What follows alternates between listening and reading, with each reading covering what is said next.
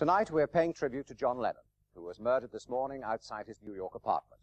We'll be hearing from people who knew him in the early days in Liverpool during the height of his fame as a member of the Beatles, and in the last few years when he lived as a recluse in New York.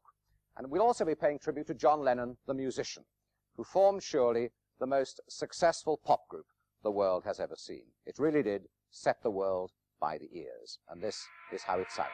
Throughout the day, hundreds of John Lennon fans have been gathering outside the New York apartment building where he was shot dead at 4 o'clock this morning.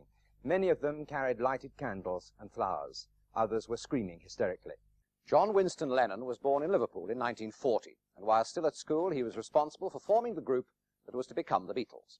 In 1956, John Lennon, Paul McCartney, and George Harrison were playing skiffle sessions. They then became known as the Quarry Men, and then the Silver Beatles. But their fame as a group only began to spread when they started playing regular sessions at Liverpool's Cavern Club. Their first record, Love Me Do, was a typical John Lennon composition. It entered the chart in December 1962 and reached number 17. Then followed Please Please Me, From Me to You, and their biggest selling record, She Loves You. By 64, Beatlemania had swept the world. Well, with a bitter irony, just 48 hours after recording that interview with Andy Peebles of Radio 1, John Lennon was shot dead in the street. Andy, he sounded from your interview on Saturday as if he was in great spirits, was he?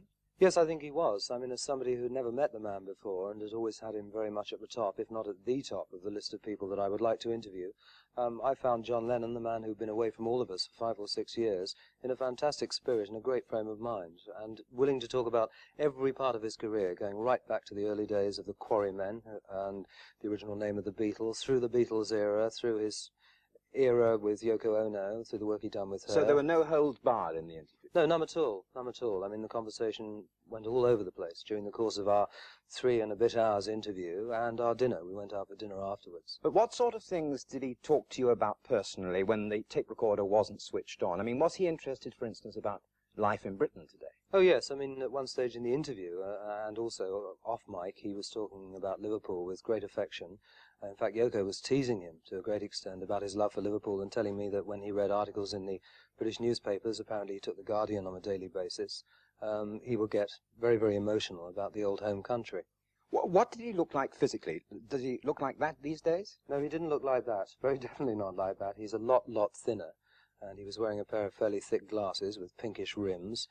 He had a tight-fitting sweater on and a pair of jeans and a silver jacket with fur trim, and he looked every bit the pop star, I must say. Now, why this new album at this stage? Well, is it had it been his intention to make a comeback? Yes, I think it had, but he wanted to do it when he wanted to do it and not when other people dictated it to him. I mean, one must appreciate here that the Beatles went through endless management hassles and that the pressure showed, particularly with John Lennon, who fought against it. He was the politics, I think, behind the Beatles. He was the sense of humour. And I think probably, and this is only a personal assessment, John Lennon would have found the politics and the management situation more offensive than anybody else. And I think that was probably the initial reason for him wanting to quit. So when he came back, the timing had to be absolutely right, and the environment had to be right as well. But was he also on the point of ending that part of his life that was the recluse, that shut himself away from the rest of humanity? Did he want to start life really afresh? Well, of course, John would say, God bless him, if he was still here, but he never changed his life that radically. He reversed roles with his wife. She became the business manager. He became, and he said this to me in the interview, the husband, or rather the housewife, both at the same time. And it brought him incredibly close to his young son, Sean, which makes the events of the last 24 hours even more tragic, because he talked with such love and affection about the bond and the union between himself and his son. You got off the aeroplane this morning, having just returned from the interview. How did you feel when they told you the news? The realization that John Lennon, who I'd interviewed on Saturday night in New York, had died while I was flying over the Atlantic was a shattering experience. Andy Peebles, thank you very much. Let's just end with another clip from your interview. One final question. How sadly wrong he was. Hugh Scully talking to Andy Peebles there, the last man to interview John Lennon. And somebody else has been talking about John Lennon too, somebody who knew him long before he became famous and found him a somewhat difficult person to deal with, his former headmaster in the city of Liverpool. Mr. Pobjoy, what are your memories of John Lennon? What sort of pupil was he? It is 25 years ago since I knew him, but when I first arrived at school, my first year, his last, by great coincidence, he had been a very great problem. he was intractable, and by his own account, which I think is truthful, he had been intractable right through junior school and grammar school. So how did you control him? I don't think anyone did control him. In those days, I resorted, in his case once only, to resort to corporal punishment, in which I no longer believe. That didn't work, and Hunter Davis, in his biography, points out that I fairly soon came to the conclusion that one must treat John in a different way. Despite this being intractable, did you like him? I was certainly very interested in him. To me, of course, he was an acute problem to all my colleagues. Did he show, at that age, any musical skills? Very considerable. One of his interests, though not his greatest interest, was his skiffle group, which he formed from Quarry Bank boys, which he called the Quarry Men.